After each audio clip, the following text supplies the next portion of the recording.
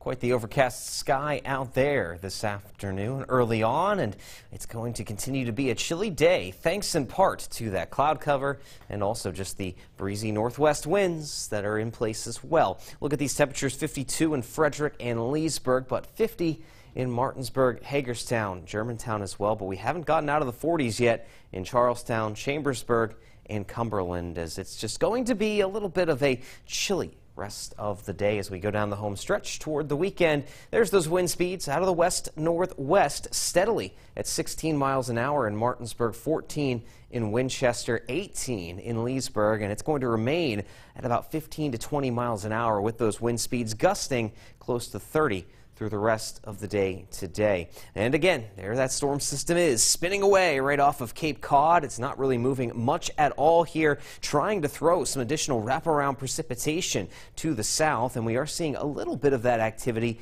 drifting down into parts of southern PA and Washington and Frederick counties. But outside of those few sprinkles, we should be precipitation free, as the worst of that precip is off to our north and east, but still staying fairly cloudy, and it's going to also remain windy into tonight. Now, over the weekend, we're not going to get completely cleared out here. A couple of minor disturbances will cross the area, so we'll see waves of clouds and a few spotty showers Saturday night into Sunday morning especially. And then as we go into early next week, we'll start to warm back up as we'll jump back to 70 degrees by next Tuesday. Here's what I'm talking about with those minor disturbances. Again, we still have this coastal low that will impact our conditions today. I expect to see a good amount of cloud cover up until the overnight. Then things will start to calm down and clear out. Tomorrow we'll start with plenty of sunshine, but look at this. The clouds start to fill in very quickly tomorrow afternoon as this next wave of low pressure starts to ride its way up through the southwest and into the four-state region here,